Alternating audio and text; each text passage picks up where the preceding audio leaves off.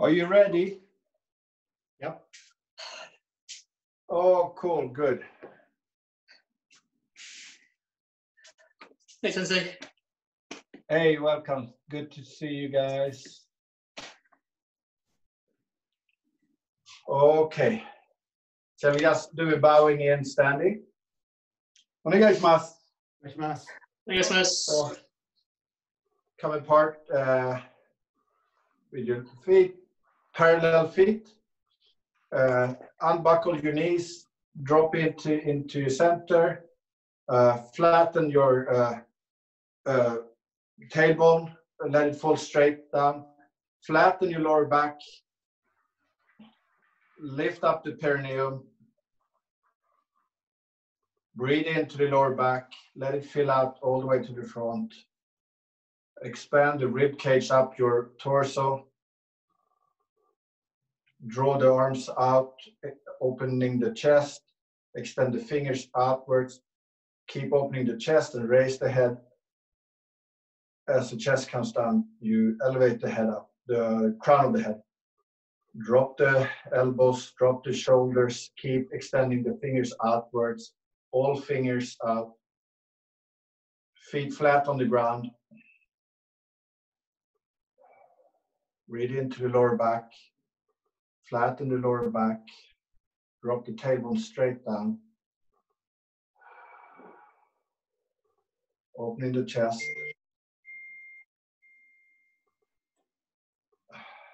Can alternate between moving the arms forward, flattening the space between the shoulder blades, moving the arms back, feeling the stretch across the chest.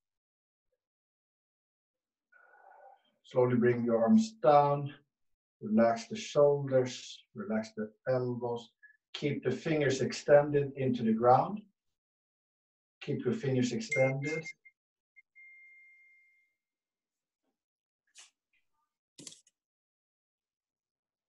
Draw the head up.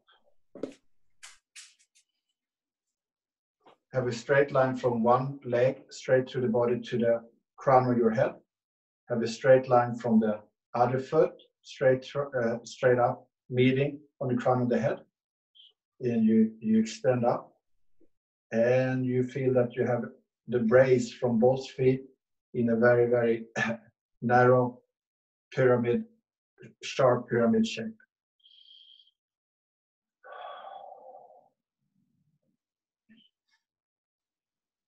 Extend the fingers, let them continue out and let them float all the way up, float all the way up. So now go completely vertical.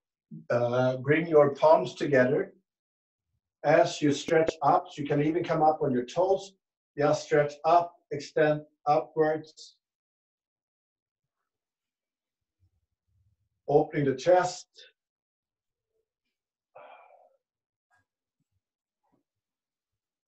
And release the shoulders down, elbows down. Bring the elbows down. Bring the hands down. Reconnect with the ground. All fine.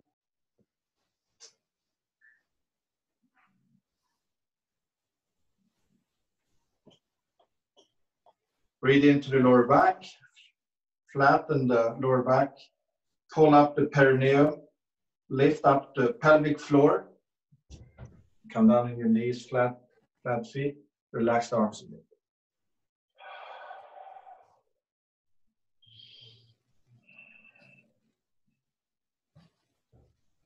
Fill the fingers, extend them up, bring them up to the chest. Dig your fingers into the chest and pry open the chest. Pull out, pull out, and extend up, fingers out.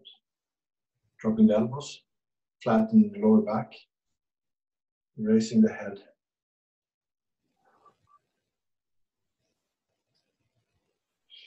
Turn to your right into humming position, but keep the stretch through the arms across the upper back. In order not to collapse the front, keep stretching up and around. So when the hand comes into humming, you have a continuous stretch from fingertip to fingertip. Come back to the middle. Don't lose the stretch. Stretch out, So when you turn to your right or left into Hamiri, now you can alternate left and right. So when you bring, feel the stretch across your chest, feel the stretch across your upper back.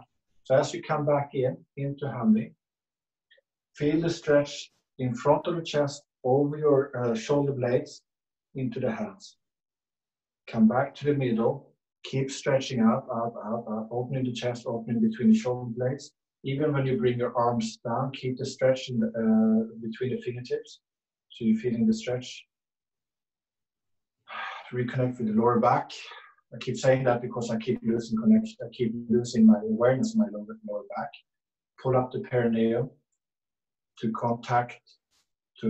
bring the contact of the legs into your hara, into your upper body, and out through the arms.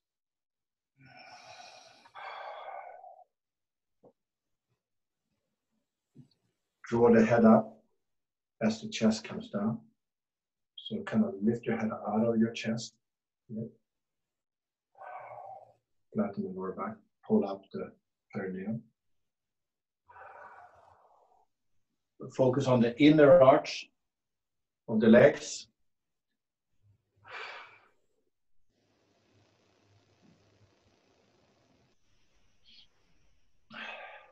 Now you want to have a travel between the feet. So you want to have this feeling as the slinky goes in and transfers from leg to leg. You want to have a lightness as you weight goes down in one leg. You want to kind of bounce into the other leg. So as you have from side to side, you want to have this lightness of bounce, bounce, bounce, bounce, bounce. You kind of step on this bounce back board. So a little bit bounce. You come from leg to leg. Then when you start rotating in your hip, in your hips, in what do you call it? In the hip joint. So you start rotating the leg. You turn the hip. Now remember that the shoulder sits upon the hip. So don't rotate the shoulders. Let the shoulders sit on top of your hip. So rotate, rotate. So when you start doing this, your arms are going to hang and naturally going to swing like that. But keep your hara, your center rotation.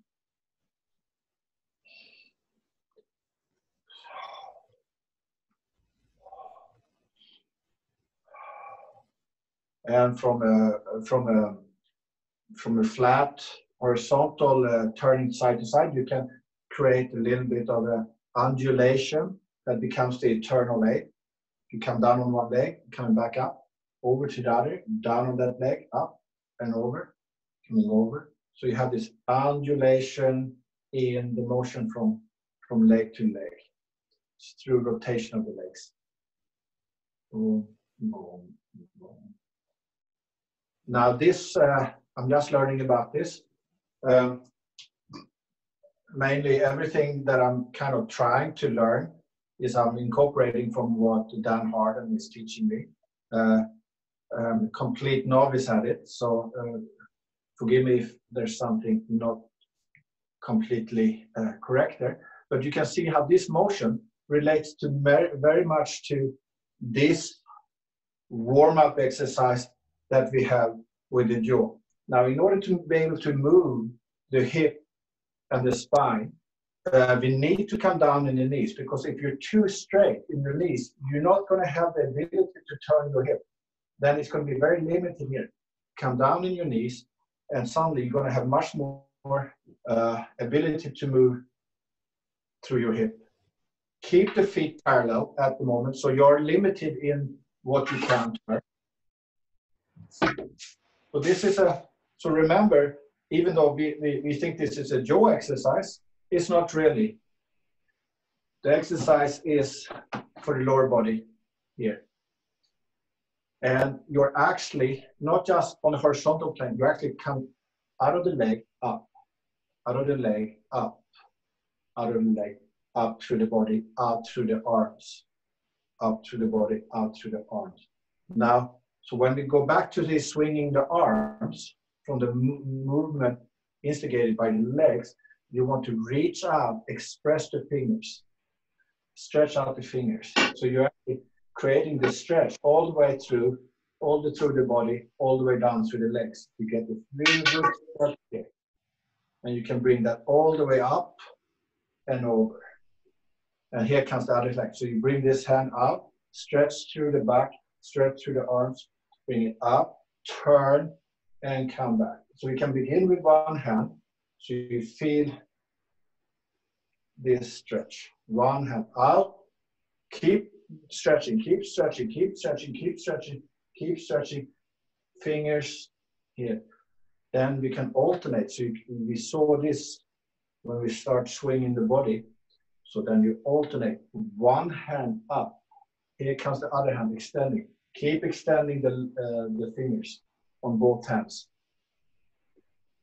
So you start having this rotation through the body. So this is the big motion, yeah? But imagine you're going to now bring this in front of you, and suddenly it's going to be much smaller alternating motion. So this should originate from the legs. So that lends itself to, let's see, here comes the Shomen EQ. So extend, extend, extend, extend, and here comes the Shomen EQ. Always start from the center, driving with the legs.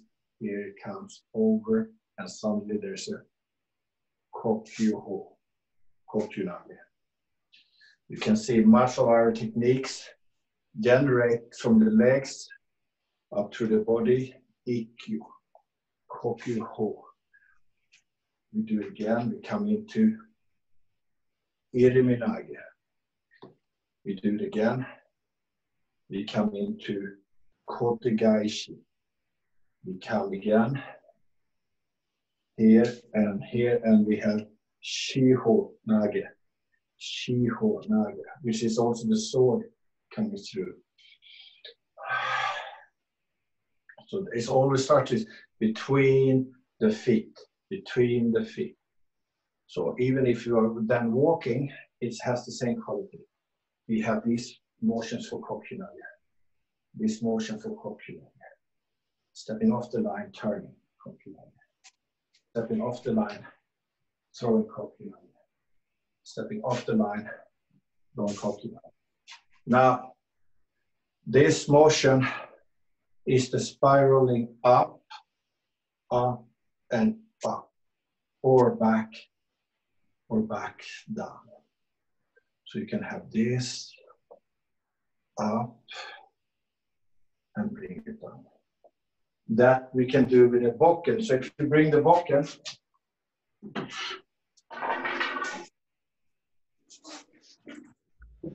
you've seen also say doing this, but that generates from the center of the body, generates this between the feet here, and then it comes up. It has this rotational quality that lends itself to the cut,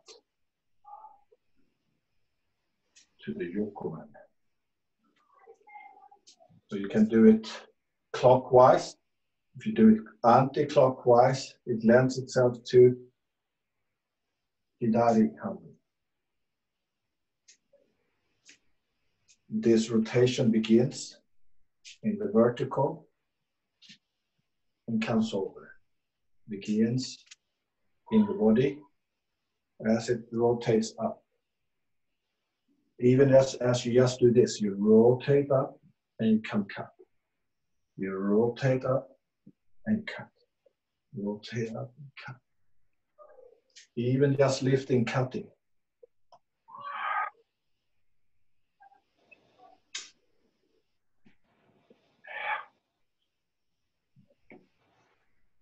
Cut. Cut. Cut. Same thing on the left. Now, when you cut on the left, bring your right hand slightly in because it's awkward here. So open the right hand and bring it closer. Much more difficult, much more awkward, much less, maybe not much less, but less power. because the hands are here. And that's many times why I think in Iwama weapons that we don't do any final cuts on the left side. They usually are blocks and parries, while in the katas, the final cut happens many times on the right-hand side, because then the bodily alignment is more correct. Here. Sometimes when we grab the bokken or jaw, our attention goes to the grip and we lose our balance. We lose our sense of stability. So it's always good to take the weapon away and re-establish where we started. So if you come back to parallel feet, drop down, go through the motion again, flat feet on the ground, inner arch focus so your feet doesn't fall open, knees down, sit down on the bar stool, flatten the lower back, pull up the perineum, contact the torso, open up into the hands, even if the hands are down here. Yeah. Come out of your knees, come up, still feeling the stretch, and you have the strength throughout to the fingers. If you turn, yeah. Yeah. Still together. Here. Connection between the fingertips, across the chest, across the shoulder blades is there. Now there is a rotational, really, really good stretch that you can have a look at. So when we start with this feeling, you have this feeling of that throwing the arms out, but stretch. They're being stretched all the way through the body, all the way through the arm, through the body down, through the legs. You know? So you come up. Now, when you come around here, let the other hand stay on the back. As you follow the palm all the way up to spiral all the way, keep spiraling. If the right hand is up, you're spiraling from the left leg. So use the hand to try to spiral, twist as much as you can. So it's an upward and downward spiral. And then you just, for the sake of it, spiral as much as you can to the opposite way. Vertical spiral, come back to the middle, release down the center, release the backhand, and just get into your legs again. So the legs are doing this gently swinging. Release, put the other hand on your behind. Fold up, follow your palm up, all the way up, all the way around. Keep spiraling, keep twisting, keep rotating. Rotation through the arm, rotation through the torso for that matter, and rotation through the legs. Left hand connects to right leg. Then rotate it all the way over to the, as much as possible the other way. Vertical, don't lean. It's an up-down stretch. Come back to the middle and gently drive it down. Release the other hand. They are still connected. So when you come back, when you do these motions, it's all connected. So here, Taino Henko. We come Taino Henko. Morote Dori. Kopyu. So a lot of this has to do with moving from legs to leg, but don't go 100%. It's always a gentle coming over, bouncing off, and oops, frozen and throw. Morote Dori Kopyu. He grabs both hands. Relax, expand, drop the elbows, drop the shoulders, come around, extend the coxal rotation, drive in, use your hip, and fold over. Don't overturn too much, so don't over twist. Other one. Upon the shomen, if we start from a shomen, you won't have a rotational quality through your body as you meet the other. As he brings it down to the side, he steps off slug, he brings it down, he grabs here, fill back in, just find yourself. Use both your arms, so don't be loop-sided. Have a good balance straight through the body. Extend, fingers comes up, elbows low, Now, drive it through the body. Drive it through the body as you come around. It has a spiraling motion. You drive it through the body. Elbow comes in. You step in. Lock his leg so he can't step back and bring him over.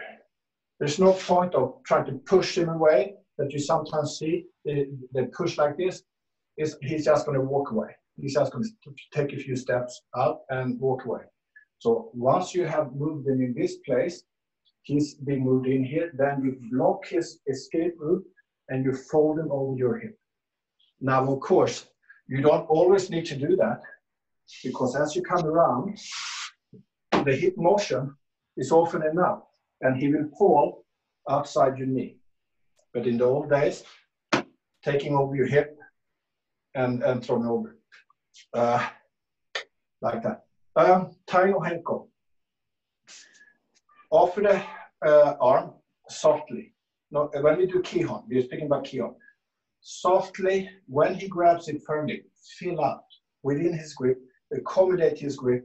Now, hand and foot together. Come in. Rotate through. Come around. Now the rotation is important here. Look at the legs. So as you come in here, you place here. Now you want to have a rotation of the hip before you drive the leg back. So it's not a circular step. It's not a circular step. Tai no henko. Don't be too close. Don't be here. He's going to be too close to strike you. This is safe distance. He's holding your hand out here. It's outside your center. That's why as you come in, now you bring it into your center. Turn the hip and come back. And you have solidity in your stance. Yeah. In Avasa, in second step, you instigate, and as it comes, you blend, you match. So the second step in Avasa is working on the matching. Here, boom, here, yeah. So offer, draw him out, and in, and respond. In the third step, in Kinonagare, once again, you have the stability with the hip, you have the you initiate by pulling him out, and you actually reach past your point of comfort here, into his realm, into his space. So he feels comfortable and safe to go for your arm. If you're here, he's crazy to just go for your arm because this is waiting. Yeah? This is waiting here. So you actually give him this appearance of, oh, here, come and get it. You know, like in the old days, come here, here. So we lean in, we give him the notion that, oh, yeah, I got it, yeah? Same thing with the hand. Give him the notion that he has to. As he comes for it, you have to return. So his arm reaches you on the return journey, not as you're coming out. So as you do this, you have to be very quick to change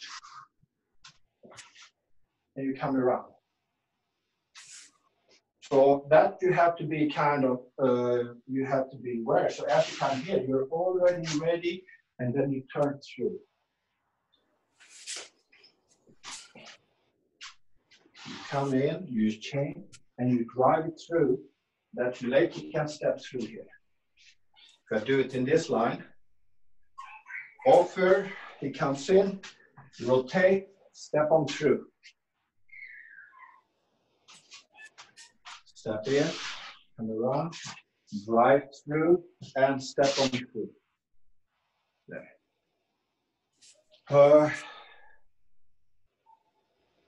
We did some suburi yesterday, so let's just have a look again. Let's continuing with the jaw suburi.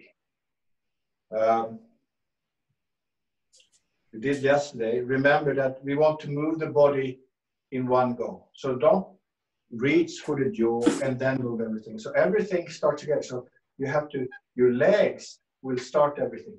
So as you come here, everything has to start together. Shokutsuki, number one. Just together, everything here. Well, if you look at the details, what you want to do is this arm comes, the jaw comes to the hand as you reach for it. and then it follows the jaw out.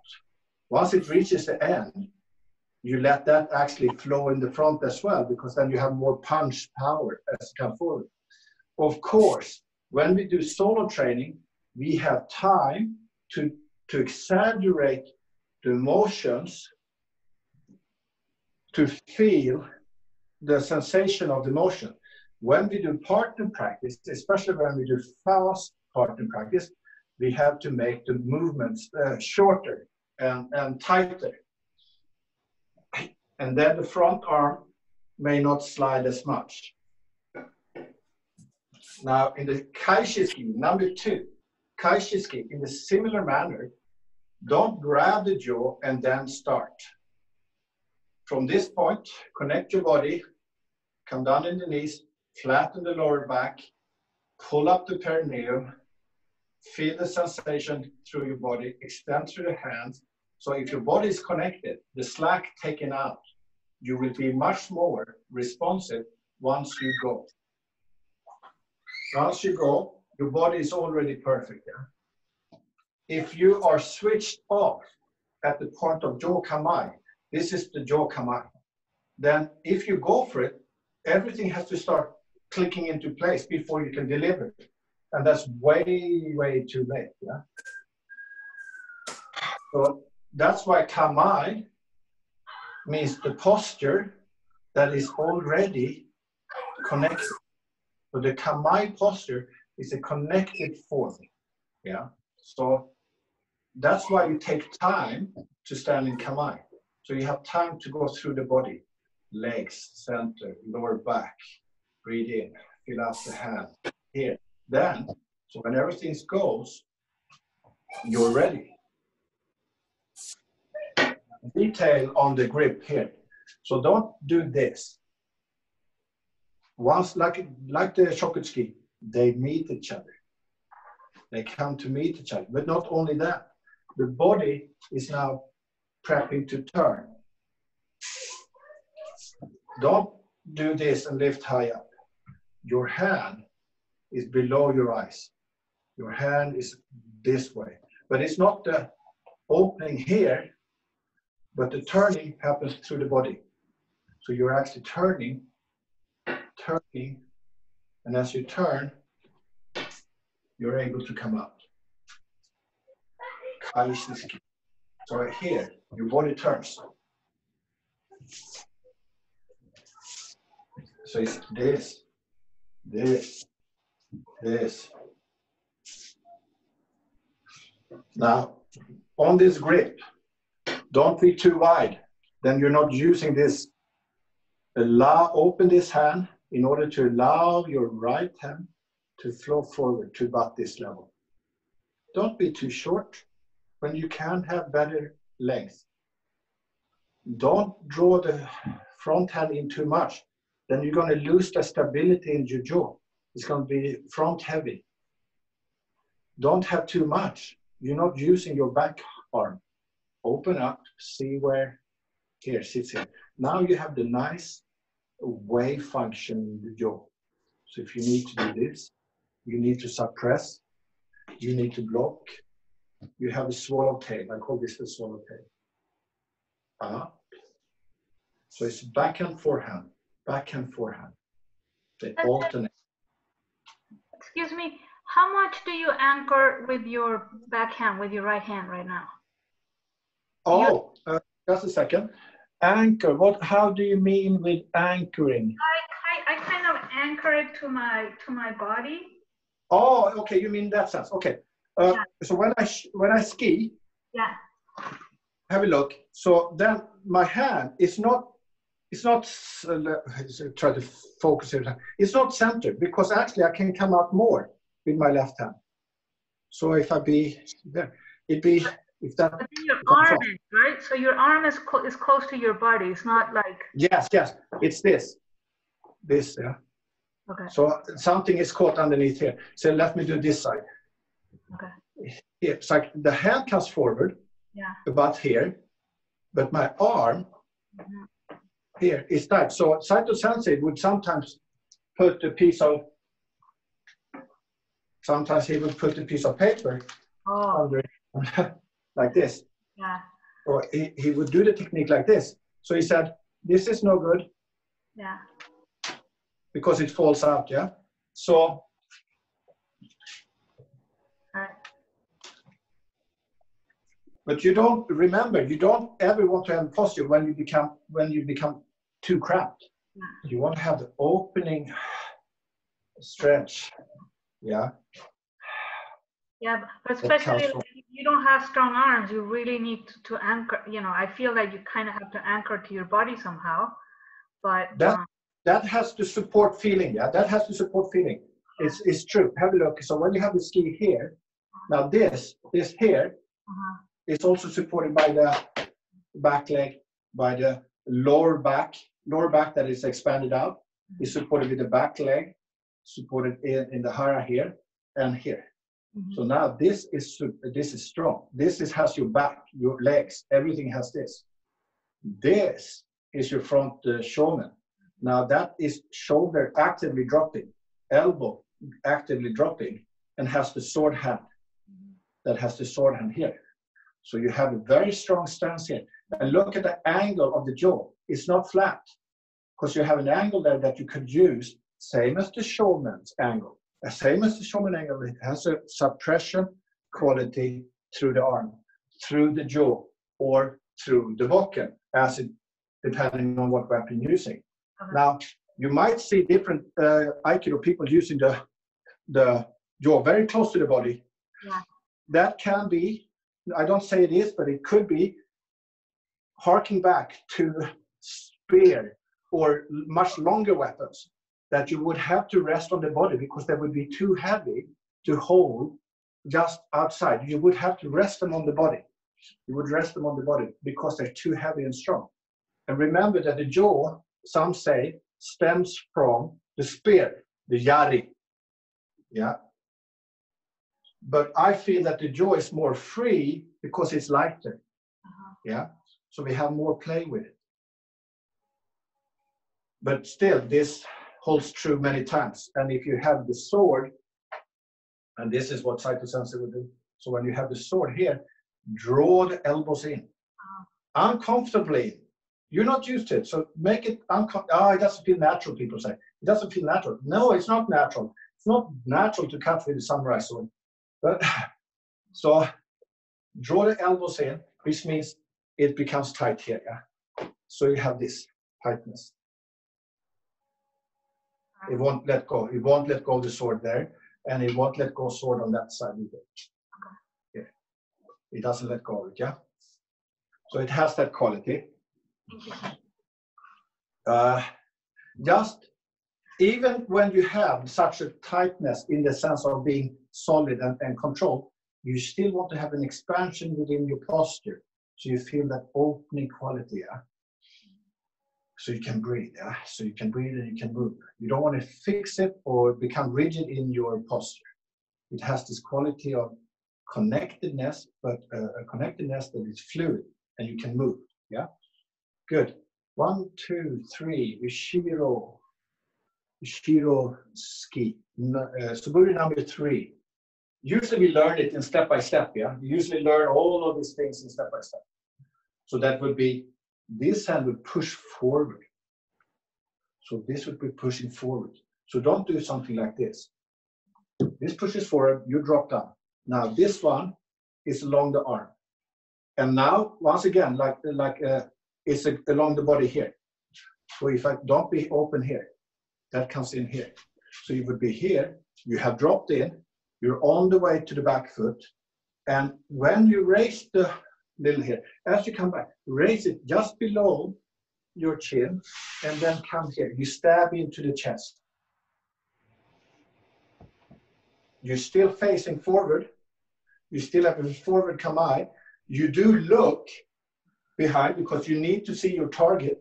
So you need to look, but you are still forward facing in terms of the posture. So here, if you break it up, remember, don't do this first. That's a bad habit, yeah? See, I still have that habit. So go 1, drop in, it flows back on the back foot, As you raise up here, and it stabs in, it has this quality, this quality, this quality. Now, this also can come over as much as possible, a little bit. It can't come over too much because then your hand's going to start break open, yeah? So it has to come over a little bit. Don't be right in front of your face. If you would hit yourself, then bring it over. I would always say over your shoulder here, there. So as you look here. So if they strike the jaw, it's on your shoulder and not in your face, yeah? And so if I do and yeah. Also with the weight 50-50, or always you want the weight which forward?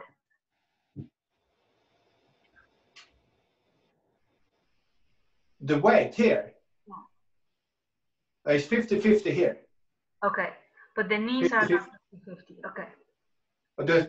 Of course, every time you are taking off from one leg or the other, there's going to be a moment of boom, boom. There's a moment where you use it, but you're never really standing on one leg. Okay. Once you have delivered, boom, you're kind of back to 50-50. Or if you're already back and you're moving somewhere else, you have this quality we did in the beginning. Boom, boom, boom, boom, boom, boom, boom, boom, boom. So you're traveling from leg to leg. So you go 1, 2, 3, 4, 5. So the leg, of course, in Aikido we have 1-2 steps. 1, 2, 1, 2. Yeah. Oh, but even if you do 1, 2, 1, different like that. If you do third suburi in, remember, once again, posture when you start, connect the body, come down, flatten the lower back, bring, lift up the perineum, hoist the pelvic floor, ever slightly, open the chest, flatten the lower back, connect through the arms and fingers, extend here. Bring this hand down as much as possible because you need a good distance here. There's no point of being here and doing this and being all loose. So especially for your Shiro ski, bring your left hand down there because then when you push, you have a good grip here. Now, if your lower back is connected, then the delivery is going to be strong and solid because your back is involved. Every time we do weapon practice or anything really, if your lower back is not involved, connected, you're not going to have any power in your hands. And I'm just learning about this, so I'm just fresh to this. It's less than a minute left. I hope this was helpful. I did record this session because someone asked me yesterday to record it. So that's why I kept it quite formal. But if you want to watch it again, I will post it on our Facebook page. Yeah. Thank you. Thank you, Sensei. Great. Thank you. Less than a minute. 1, 2.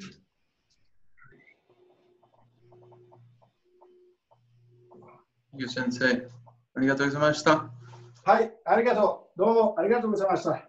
どうもありがとうございました。ありがとうございます、先生。 See you tomorrow. See you tomorrow, guys. Bye-bye.